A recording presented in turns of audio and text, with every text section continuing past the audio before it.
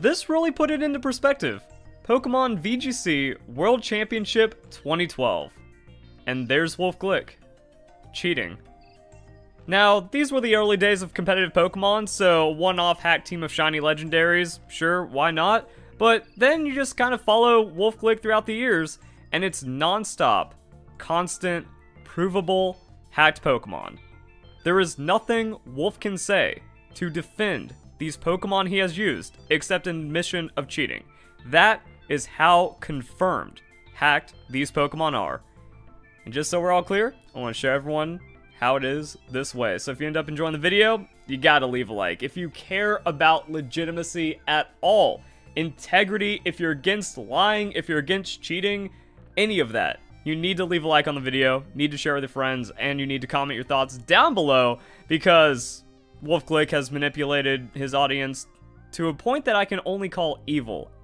It's a decade of habitual cheating in a children's game, and then lying and defaming other people for years to keep on getting away with it. Stealing tens of thousands of dollars to over $100,000 in prize money from people following the rules?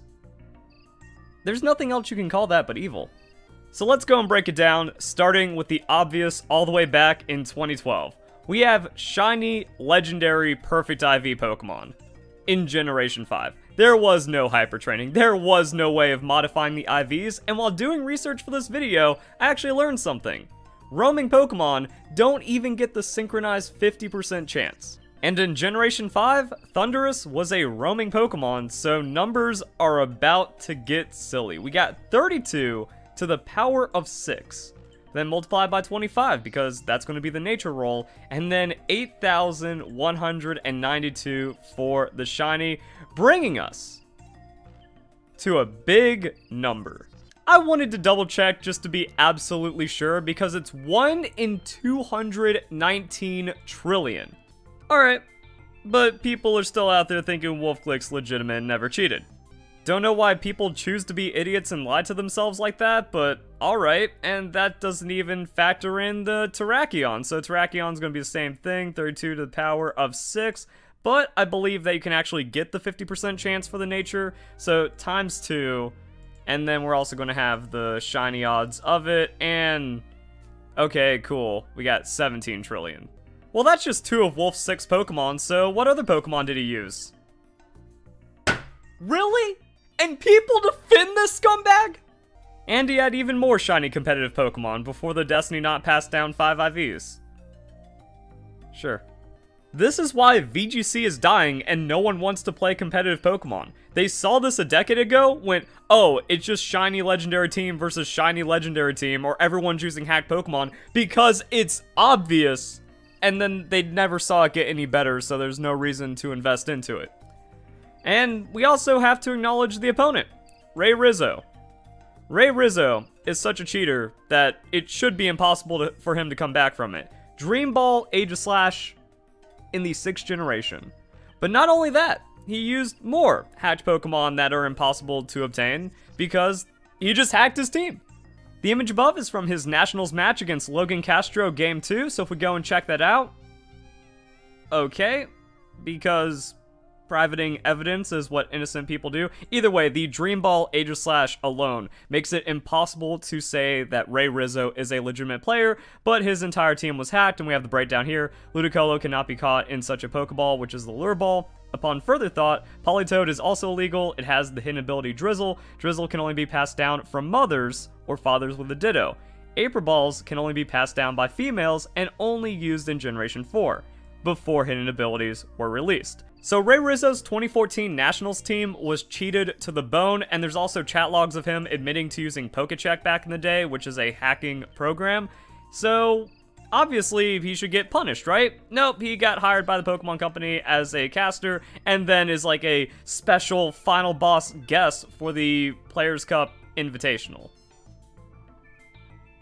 And then you wonder, it's like, well, all of these guys were friends back in the day. Cybertron, who works for the Pokemon Company, Wolfey and Ray Rizzo, who are hacking it off against each other in 2012, and then everyone just gets special treatment and gets away with cheating. Cool. But back to Wolfey, because even though it's been almost 6 years of his Dream Ball Raichu, people still struggle with the fact that it's hacked. So I guess we need to keep on clarifying this, because every time Wolf says he does not cheat Pokemon, he is lying. And let's go and prove that. So here's his Raichu coming out of a Dream Ball. That's going to be important later. And then later we get to see the moveset of this Raichu. By the way, this video is on Wolfey's channel, so there is factual, hard, indisputable evidence of Wolfey using cheated Pokemon on his channel right now. So he's also deleted videos in the past I've shown of him using hacked Pokemon, so we're going to see how long this one stays up. But yeah, so Encore. Encore, back in 2016, Generation 6, was an egg move on the Raichu. Well, that's where things get a little complicated, because the only way of having a Dream Ball Pikachu is going to be from a Generation 5 Global Link event. The problem is, the event was gender locked, so you could only have a male Dream Ball Pikachu. That's it. That was the only way of getting a Dream Ball. Well, this is where the egg move comes in on the Encore, because male and gender unknown Pokemon, including Ditto, have no impact on the type of ball inherited. So I've seen idiots for the last 6 years saying, well, he just gets the Dream Ball Pikachu, he breeds it with a Ditto, or he breeds it with a female Pikachu, then you get the Encore, and then the ball is going to pass down. No, Dream Ball will never pass from a male Pikachu into an offspring in Generation 6, because that's how the game is hard-coded. So, this Pokemon cannot exist without hacking, and there's Wolf's face using it. Okay, 1 time is happenstance, 2 times is coincidence, but 3 is a pattern of cheating.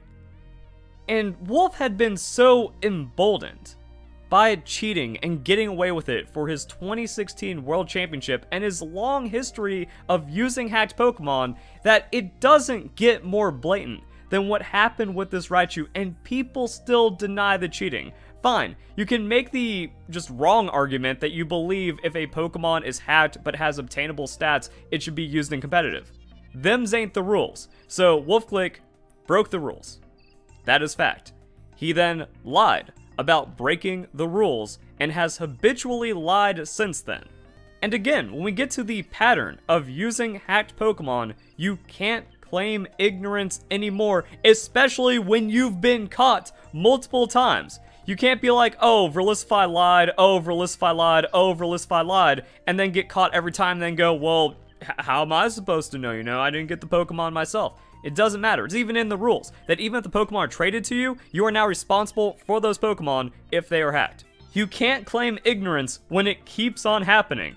So yeah, we got the Raichu. This was an event-only Raichu, which means you had to naturally roll the IVs. Now, after doing my recent video about how every non-Japanese Pokemon World Champion is a confirmed cheater, it has been brought to my attention that Wolf's Raichu that he used in 2016 had 2 guaranteed IVs. Now, it does change the numbers a bit, and that's why I wanted to clear up, but it does not change the numbers enough to change the fact that WolfGlick used a hacked Raichu at 2016 Worlds, and then had a copy of this statistically improbable Pokemon, while also his friend Marcus having another copy of the same Pokemon with the same team, who then threw the semifinals match to Wolf to put him into the finals.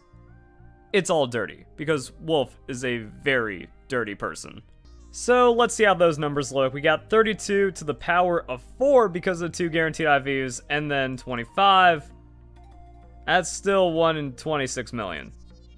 On top of Wolf's dubious history of cheating. And it's also a very rare, very special event distribution where you had to participate in a tournament, get the code, use the code within a specific time window, and then soft reset your game every time you wanted to roll for the Pikachu. Still didn't happen. That's not even the craziest part. So now we get to the maker of PK Hex. Kurt is the God King of Pokemon hacking. He has the final say on a Pokemon's legitimacy, and he confirmed that the Moltres Wolf used for the Players' Cup 2 was hacked. And I was suspicious of that Moltres because, again, this pattern of cheating and lying from WolfGlick made me think, the habitual liar and cheater is now cheating and then lying about it. Alright, well, Kurt came in, saved the day, confirmed it's an impossible Pokemon. And somehow, Wolf got away with it. He has brainwashed his audience so hard that they will deny the indisputable facts in front of them. And then it got spooky because we go back to a video I did in 2016. Again, he's calling me out, lying about me catching him cheating, turning his audience against me because he has them heavily manipulated, and then he just keeps on doing it. Habitual. This is a pattern of evil. It's nuts. But that wasn't even enough. So even after the Players' Cup 2, he was for the Invitational. We already talked about that because hackers galore for the Players' Cup Invitational. Wolf's team? Hacked. There are issues with the Groudon and Incineroar. Groudon was edited to have a 0 IV in speed. So just a hacked, edited Pokemon, which is explicitly against the rules. The use of external devices to modify or create Pokemon in a player's party is expressly forbidden, regardless if that Pokemon belongs to the player. And then the Incineroar also has some very commonly hacked values. 0 height, weight, hidden values. You know, common mistake when fabricating data. Otherwise, 1 in 139 billion. So we have hundreds of trillions, just straight up impossible, can only be hacked. Multiple tens of millions. The Moltres was also very, very low odds. And then, you know, 139 billion. I don't know why Wolfey even has a YouTube channel or is even playing competitive Pokemon when he should just be hitting the lottery every single day. And if the statistical odds of the Incineroar are unconvincing, there's also issue with the OT name. Trainer names should not have data at the end of the string, but the Incineroar does. Most likely from a modified distribution, this Pokemon is so hacked that even the maker of Pika Hex doesn't know how it's this hacked. And then the Wolf's sheep come crawling in. I can't comprehend how someone can be this broken. Why did you pick a casual invitational and take your shots? I feel like when you invite exclusively world champions, you don't have a casual invitational. Like the one tournament that isn't high stakes. Well, Wolf also, or not Wolf, but Kurt also showed how the Players' Cup did have hacked Pokemon. Wolf obviously brought a team that was never meant to be serious, because that makes cheating okay. Like, sure, expose cheating competitive, but pick a real tournament. He already did. You know, just demonstrating that he's clearly capable of hacking and likely does for other things, not a big deal. And that's it right there. If you get caught with steroids in between events, you get banned. If you get VAC banned even playing casual matches in CSGO, you get professionally banned. Because it shows the intent to cheat. And again, we don't even need it for this quote-unquote casual thing, even though it was a major invitational tournament from the Pokemon Company. But it's about the capability. If anything, this comment proves the hacking even more, because it shows the capability of cheating for WolfeyVGC, and then his constant lying about it. And then also, as I showed recently, Wolf has a hacked Switch, and he was commissioning hacks for Pokemon games. And it looks like me kind of bringing attention to this did get him in trouble, and he had to delete the tweet. So again, more lying, more deception, more covering up of what's going on here. He's doing wrong. He's showing admittance to doing wrong. And yet people still defend him, and he still tries to lie his way out of it. Like, if you're a legitimate player, you should be nowhere in the realm of hacking Pokemon games like this, especially as a former world champion, and especially if you're trying to defame people over being caught with proven hacked Pokemon. It's disgusting. But yeah, if anyone says Wolfey doesn't cheat, show them this video. It's undeniable proof.